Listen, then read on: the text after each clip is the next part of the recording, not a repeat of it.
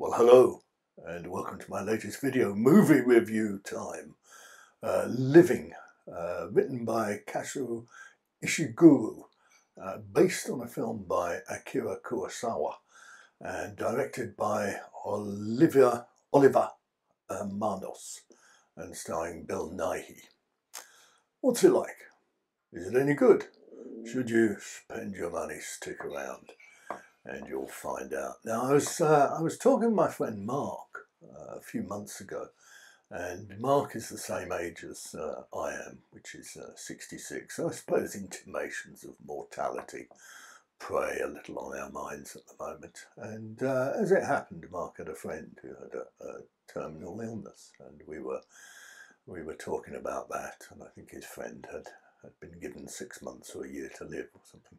And I said to Mark, because we were talking about bucket lists and stuff like that, and I said to Mark, what would it change if you knew?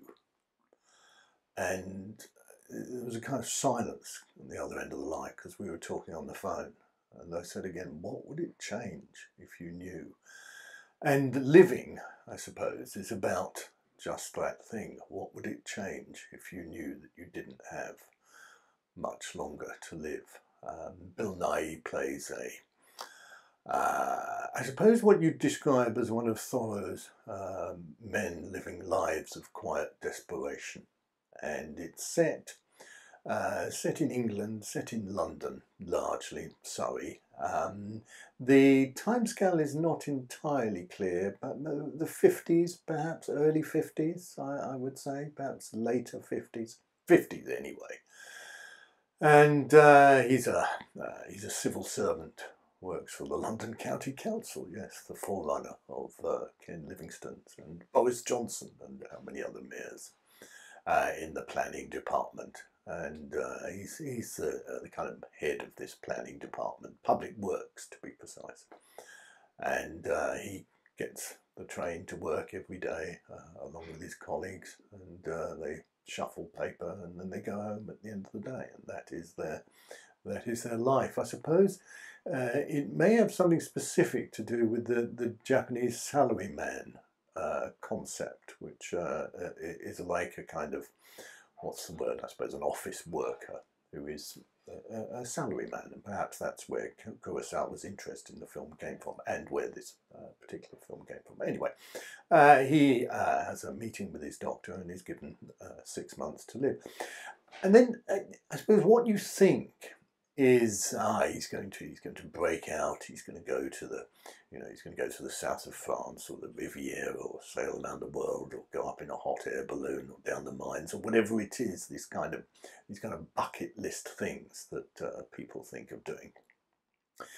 And that idea of the bucket list, it's always about what you're going to do, isn't it? You're going to, go on a roller coaster, or you're going to go on a zip wire down Snowdon, or go to the South Sea Islands. It's always about what you're going to do.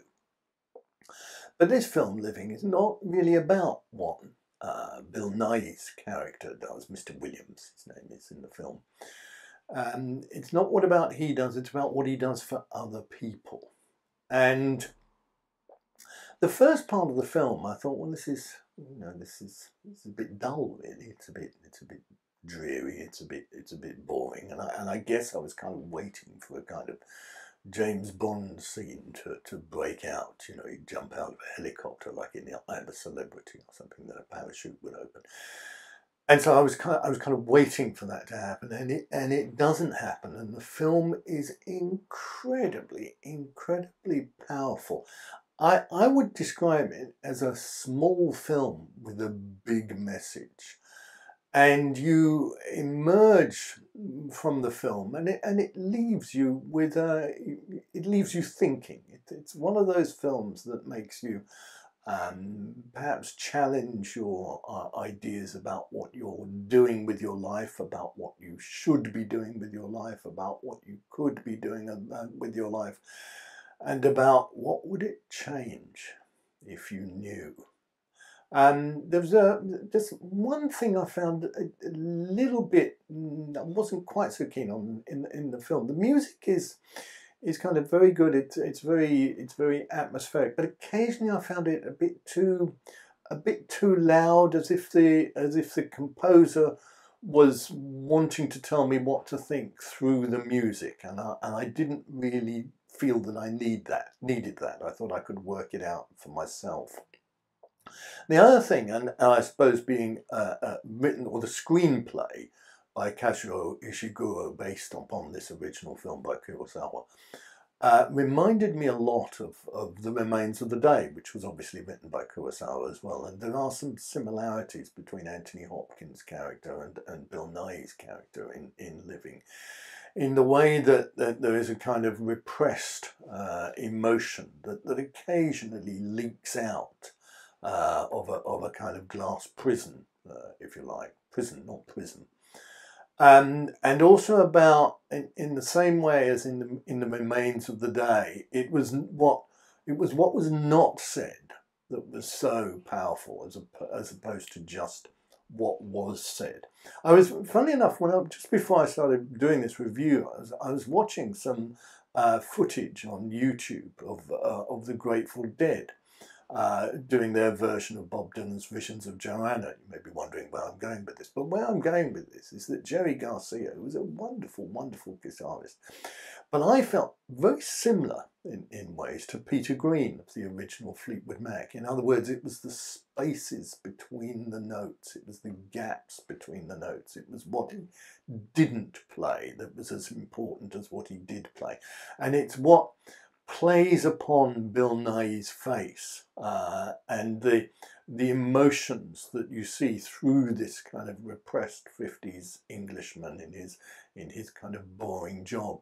And he makes a point towards the end of the film about how his dream as a child was always to be a kind of gentleman who got the train to work and worked in an office and provided for his family and so on and so forth. And then he gets this shocking news.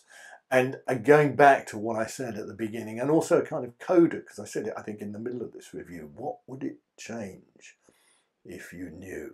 And my advice to you is go and see. This is a wonderful, wonderful film. And it leaves you wondering, it leaves you thinking, it leaves you, it leaves you not in tears. I wasn't in tears at the end of it, but it brings you up short. And it makes you wonder, what would it change if you knew? So, should you go and see it? Yes, absolutely. It is a truly wonderful film. Thanks for watching, and see you next time.